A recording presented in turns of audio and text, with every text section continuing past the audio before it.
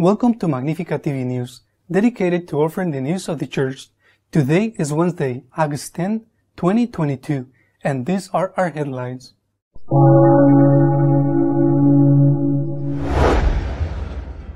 The Vatican has announced that the Pope will travel to Kazakhstan in September to participate in a Congress of World Religions.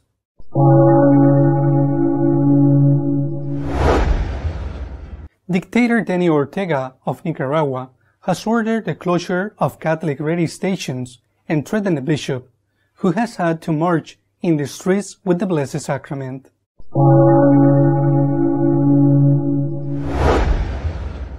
Cardinal Onayekan of Nigeria has called on Christians to defend themselves and not remain passive while under attack by Muslims.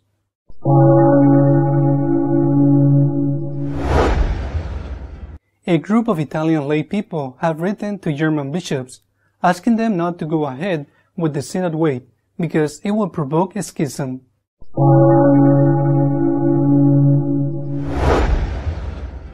A Chinese bishop has demanded that his priests be faithful to the Communist Party, threatening to forbid them for celebrating Mass if they do not.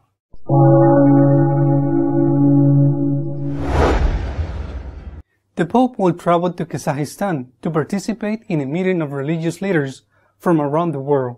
It will take place from September 13 to September 15. As announced by the Holy See Press Office, Pope Francis will make his apostolic journey to Kazakhstan from September 13th to 15th. During this visit, the Pope will have 5 interventions, 4 of which will be speeches and 1 homily. He will depart at 7 a.m. from Fiumicino Airport for Nur Sultan, where he will arrive at 5:45 p.m. local time. Afterwards, at 6:30 p.m., the welcome ceremony will be held at the Presidential Palace of Nur Sultan. Immediately after, at 6:45 p.m., the Pontiff will pay a courtesy visit to the President of the Republic.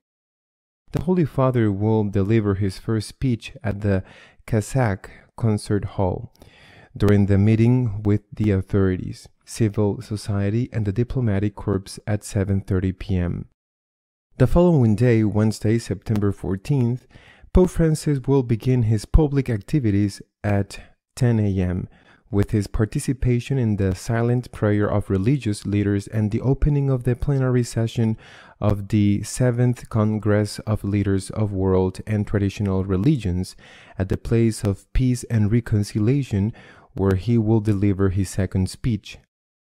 Around noon, the Holy Father will hold private meetings with some religious leaders at the Palace of Peace and Reconciliation. The attendance of the Patriarch of Moscow, with whom the Pope wishes to meet to discuss peace in Ukraine, is not yet certain. In the afternoon, at 4:45 p.m., the Pontiff will preside at the celebration of Holy Mass in Exposition Square, where he will deliver his homily. Meanwhile, on Thursday, September 15th at 9 a.m., Pope Francis will meet privately with members of the Society of Jesus at the Apostolic Annunciature. Later, at 10:30 a.m. in the Cathedral of the Mother of God of Perpetual Help, the Holy Father will meet with the bishops and pastoral agents. He will address his third speech to them. In the afternoon, at 3 p.m., the final declaration and conclusions of the Congress will be read at the Palace of Peace and Reconciliation. Here the Pontiff will deliver his final speech. At the conclusion of this event, Pope Francis will proceed to Nur Sultan International Airport, where the farewell ceremony will take place at 4:15 p.m. The Pope will arrive in Rome the following day.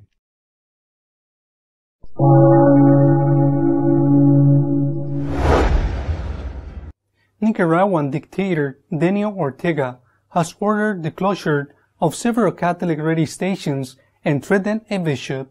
By order of dictator Daniel Ortega, the church radio station in Matagalpa has been closed.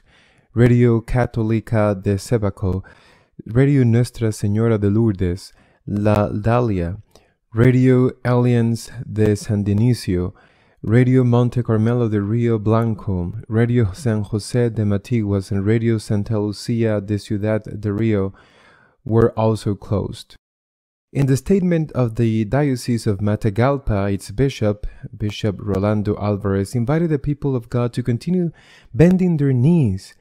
Next Thursday, the day of the Holy Cure of Ars, praying for the protection and sanctification of priests, and on Friday, August 5th, a day of fasting and prayer, because prayer will save Nicaragua. Precisely on that day, the seat of the bishopric where Bishop Alvarez resides was surrounded by the police to prevent the access of the faithful to the ceremony. In response to the bishop's protest, the head of the Department Police of Matagalpa, Sergio Gutierrez, asked the bishop to cooperate and to refrain from celebrating the Mass. Those who do not cooperate are the police, because they do not let the priest, the choir, the seminarians, the boys who are going to transmit my moment of Eucharistic prayer, pastoral care, communion, and prayer, the bishop replied. To show his determination, Bishop Alvarez went out to the street with the Blessed Sacrament exposed in the monstrance and confronted the police. After an hour, the police accepted that 2 priests could enter the parish, and so the bishop was able to celebrate the Eucharist without parishioners, although it was transmitted live through the social networks.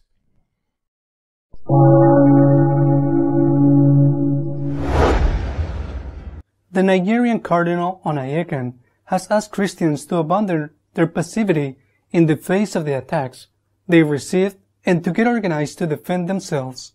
The Archbishop Emeritus of Abuja, Cardinal Onayekan, took advantage of his presence at the plenary assembly of the Episcopal Conferences of Africa and Madagascar to warn of the situation in Nigeria. The Cardinal assures that there is great insecurity throughout the country. People are being killed every day. Bandits and terrorists seem to have a free hand. We do not know where the security forces are. He added, the security situation in Nigeria is getting out of hand. No one is safe, not only Christians. The Cardinal pointed out that both Christians and Muslims are victims of violence perpetrated by criminals. Since 2009, when Boko Haram, one of the largest Islamist groups in Africa, emerged with the aim of turning the country into an Islamic state, Nigeria has suffered continuous terrorist attacks against both religious and political groups, as well as civilian groups. The situation has become even more complicated by the involvement of the Muslim-majority Fulani herdsmen, also known as the Fulani militia, who have often clashed with Christian farmers. This was confirmed by the Archbishop Emeritus of Abuja. My answer is that Christians must remain firmly Christian and know how to be faithful to their religion. We must start working on the means to defend ourselves against criminals. Our religion does not say that we should sit back and let ourselves be killed. We have every right to defend ourselves.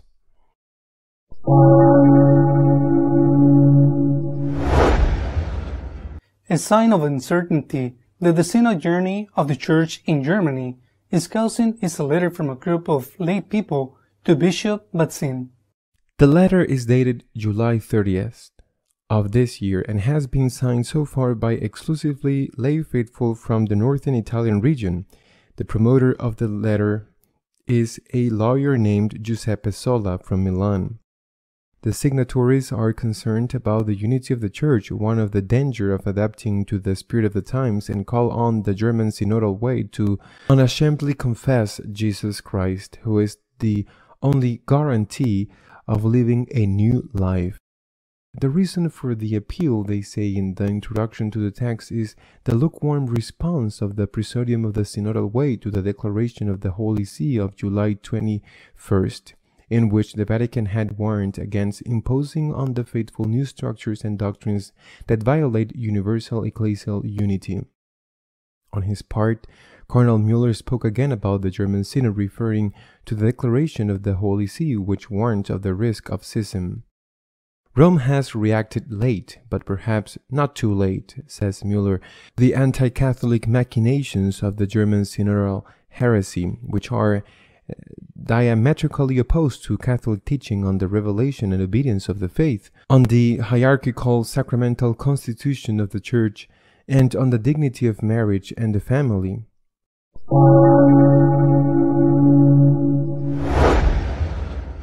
The submission of some bishops to the Chinese government has reached to a point that one of them has demanded that priests be faithful to the Communist Party.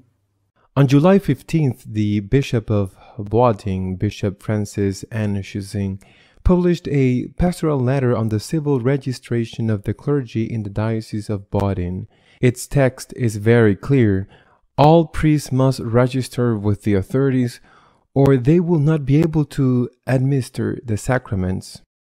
In the letter, the bishop reports that more than 30 priests have concelebrated with him in recent months, and he cites the 2018 Sino-Vatican Agreement, the Pastoral Guide on the Civil Registration of Clergy in China, June 2019, and other papal statements to encourage all clergy to officially register and all faithful in the diocese to accept registered clergy to foster the unity of the diocese.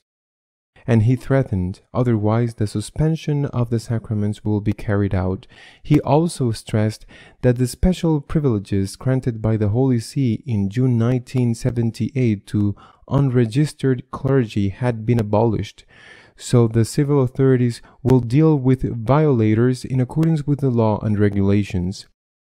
Some priests suffered a nervous breakdown after signing obedience to the Communist Party. Others repented and then felt very sorry. Other priests, after becoming officials, were rejected by their own parishioners and had to return home and isolate themselves.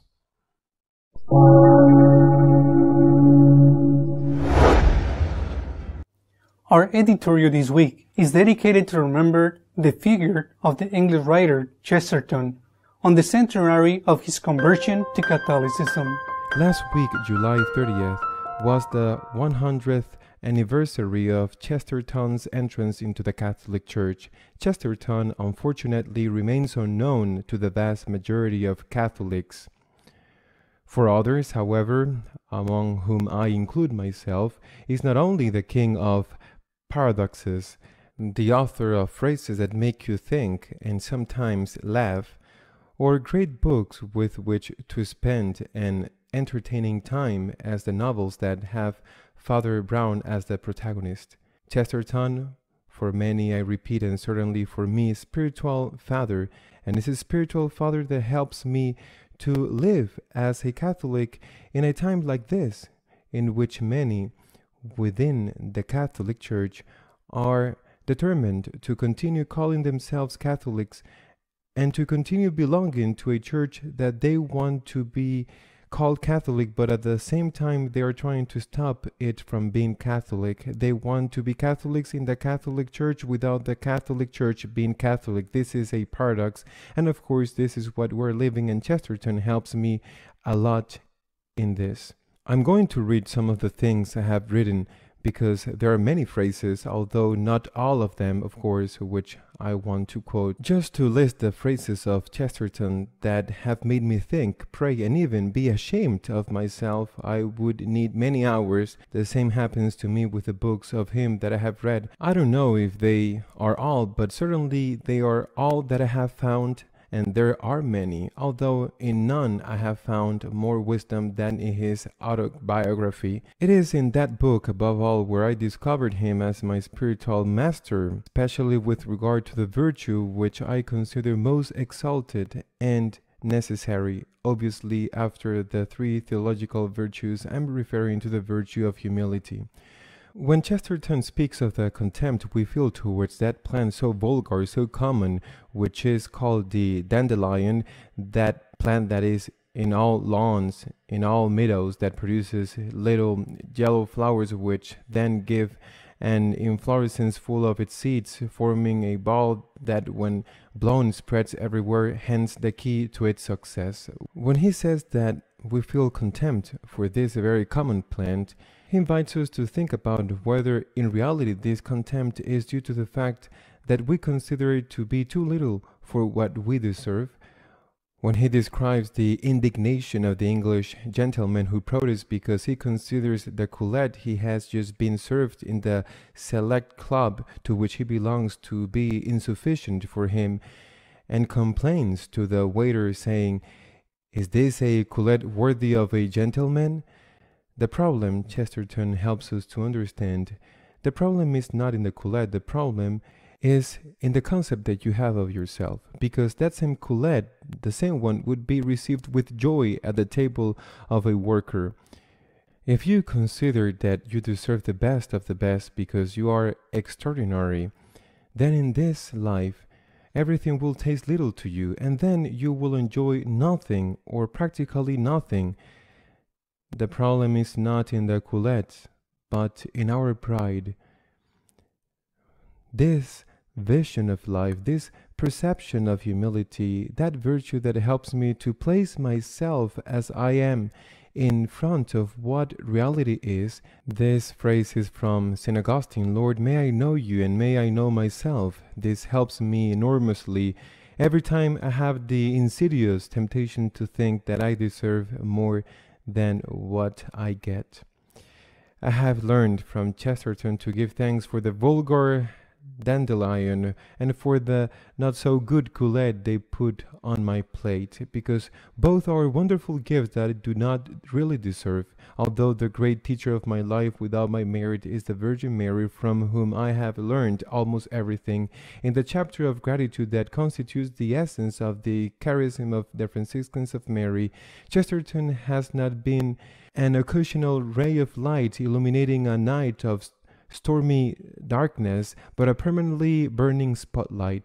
There can be no gratitude without humility, and there can be no humility without one's knowing who God is and what God has done for him, and how little one deserves it oneself. Only in this way it is possible to live in permanent amazement before a sunset, as if it were the first time you see it, even though you see it almost every day, or to thank God because you have a cullet to eat, even if it is not of the highest quality. Humility precedes thankfulness and provokes it. Chesterton says, "When we were children, we were grateful to those who filled our stockings for Christmas. Why not thank God for filling our stockings with our feet?" Chesterton says this and invites us, helps us to realize that we should not only give thanks for our socks, but for our feet, even if we didn't have socks or didn't have the best socks in the world. In his wonderful biography of St. Francis, which I highly recommend, he says, "Francis mixed all his thoughts with his gratitude, because he had discovered that he owed God an infinite debt." And in another of his works he returns to this thought: "It constitutes the highest and holiest of words that he who knows very truly that he will not be able to pay his debt is always paying it, always throwing things into a bottomless abyss of unfathomable gratitude." Amazement, humility, gratitude, three virtues that I have discovered more deeply thanks to Chesterton. But also, as I said, I consider him a master to face the confusing times in which we are living. He became a Catholic because he discovered that here is the fullness of truth, and even then he felt disappointed with the Anglican flexibility. He was looking for certainties and not relativism, and he found them in the Catholic Church. Perhaps today that disappointment would be produced by a sector of this Catholic Church so different from the one he entered.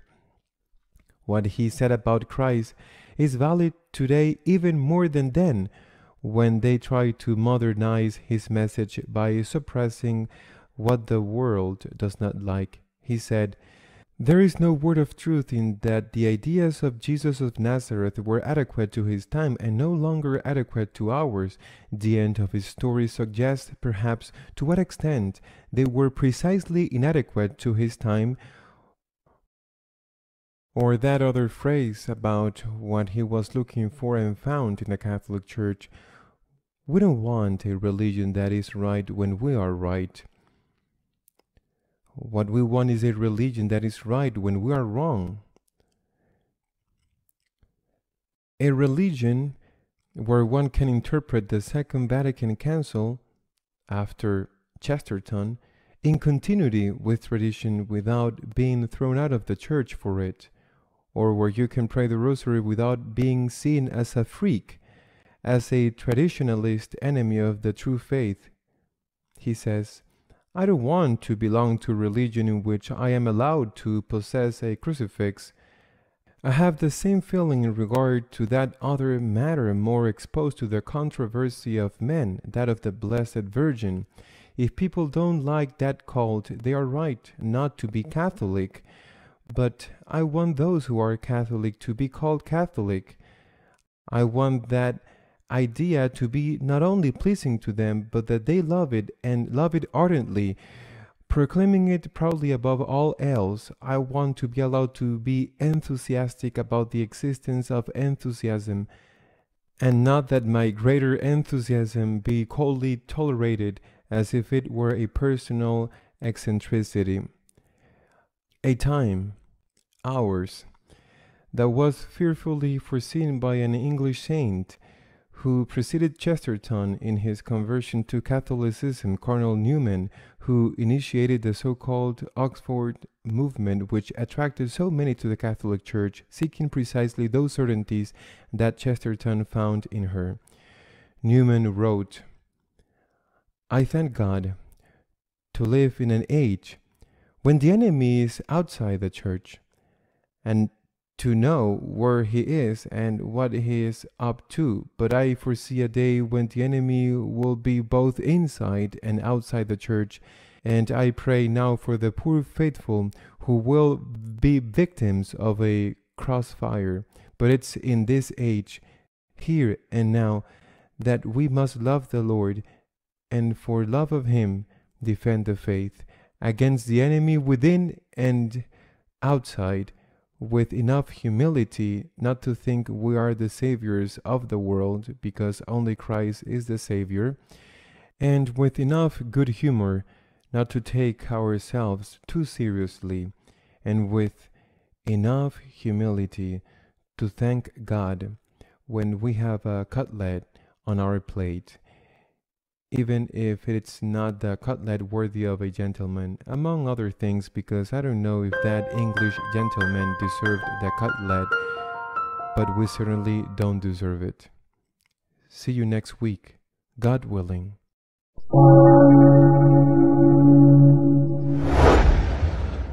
If you wish to be up to date about what is happening in the church, you can follow us on our news page, www.magnificat.tv.